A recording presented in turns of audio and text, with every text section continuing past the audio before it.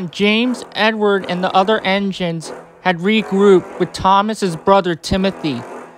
The Glamrock animatronics were there with Talon. Guys, I saw corpses of dead staff in the backstage room. Someone was trying to set us up so we can get in here. What do you mean, Edward?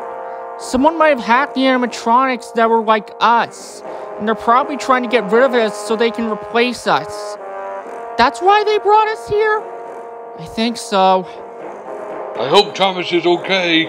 I as well, Freddy. Has anyone seen Thomas? I'm a bit worried about him. Don't worry, Timothy. We'll find him. I think we better get going. I don't want to stay here any longer. I agree, Toby. With that being said, the Steam Team and Timothy and their friends headed out to escape from the studio. Dan and Drago followed with them.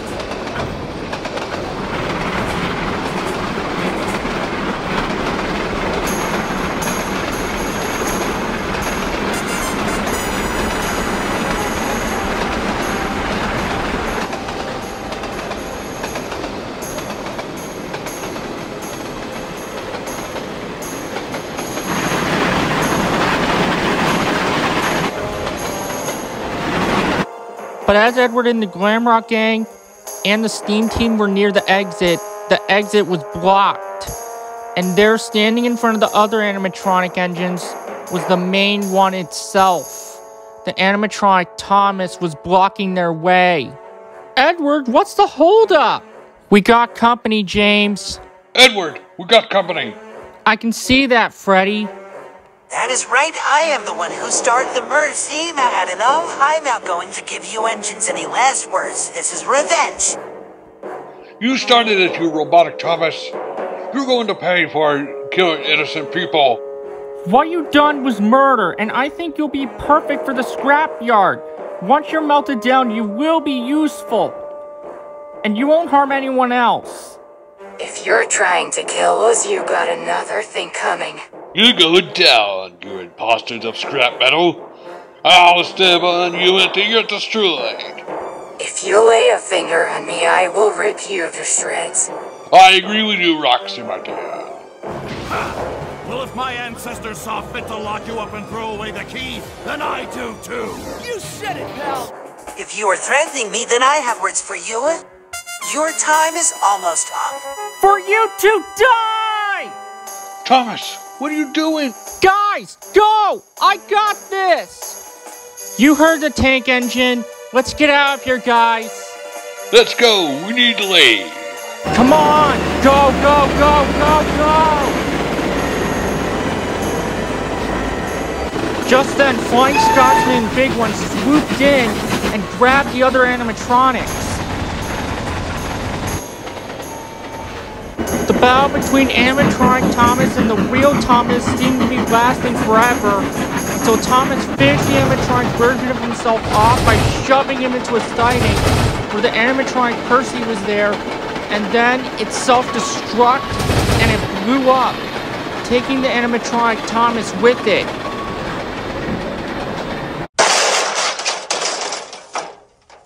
I really think these animatronics who killed innocent people is done. Right, Big One? Yeah, Scotty. Let's take these guys to the scrapyard to be cut up for scrap.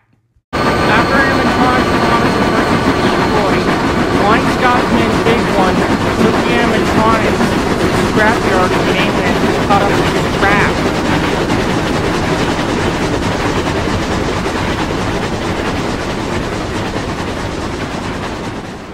Once Thomas and all his friends returned to Sodor, he was interviewed by the police and stylists from the immediate murder professionals. Thomas was very upset and scared about what happened. He had to be interviewed by stylists of his experience, and he was exhausted from the whole experience. For Andrew, the vice president of programming was killed by the animatronics. And as for the Banana Splits animatronics, they were taken apart and sent away for scrap. Thomas explained to stylists everything about what had happened at the studio. That's all we need. Those animatronics, including the Thomas animatronic and the Pussy animatronic, are going to be scrapped, because they're being insane. I found out Vanny and Carl did this, and we caught them. Let's hope nothing like this ever happens again, Thomas. Yeah, me and you both. I really need some rest after this. Just then, Edward arrived. He wanted to talk to Thomas. Hi, Edward. Hey, Thomas. I just want to thank you for saving me and your friends' lives. If it wasn't for you, we would have been killed. Bless your soul, Thomas. You're a lifesaver. Thanks, Edward. I'm happy that you're okay if it wasn't for me.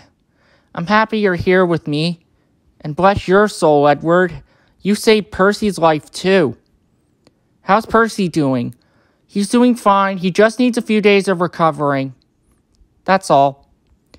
Yeah, well, at least we have a lot of police officers and the immediate murder professionals to make sure when a crime is being committed, they're always on the team.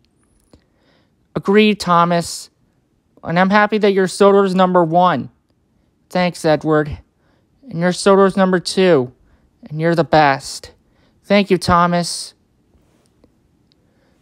And from that day on, Thomas knew if any suspicious activity happened, he would always ask someone for help first. And he hoped that nothing like that would ever happen at an event ever again.